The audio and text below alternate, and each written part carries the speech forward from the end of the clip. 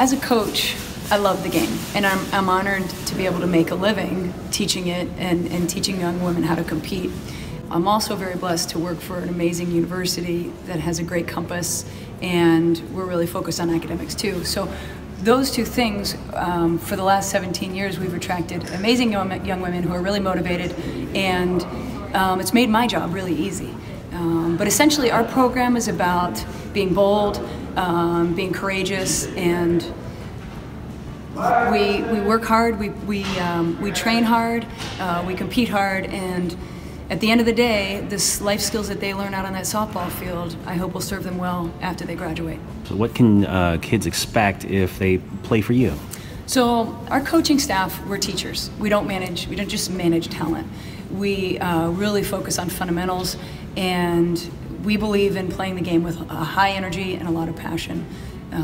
So with that, we're very aggressive on the field, defensively, on the bases. So it's all about putting pressure on your opponent, and that's what we train for in the weight room and practice, and we try to execute in the game. Academically, how do your athletes have to perform? Well, we try to find young women who are really invested and motivated to learn, and who are really going to engage in the curriculum that we have here at Northwestern.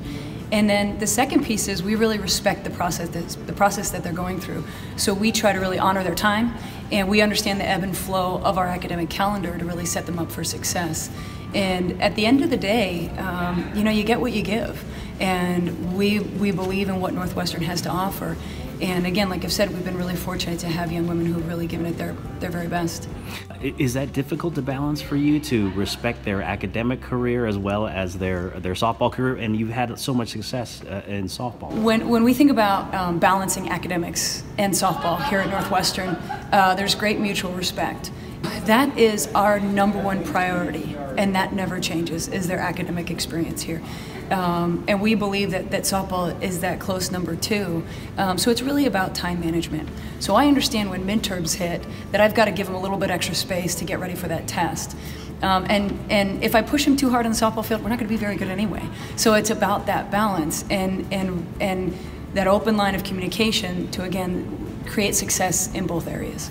What are you looking for it's a very general question, what are you looking for in your recruits? A couple of non-negotiables that we always talk about. I mean, obviously we're looking for the skill set of what we need in that class, but we want good people, and we want people who love playing the game.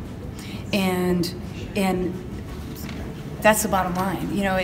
We don't try to overcomplicate it. We try to keep it really simple, and then people who want to learn. Because again, we want people who are invested in learning the fundamentals and playing at a high level, and who are going to really enjoy and engage with us at practice. So it's kind of our initial glance, our first. If you're going to make the first cut, those are the things that we need to see. Talk about the campus and proximity to Chicago and how great that is. So I first came to Northwestern because I was really drawn to how committed Northwestern is to gender equity and Title IX, the experience that our young women have here. Another big draw for me was the city. So you have this world-class city just a couple miles down the street, and you have everything you can possibly look for, both for an undergrad experience and also our young professionals here in the athletic department. So it really offers a very unique Big Ten campus and opportunity for experiencing things that are found all over the world.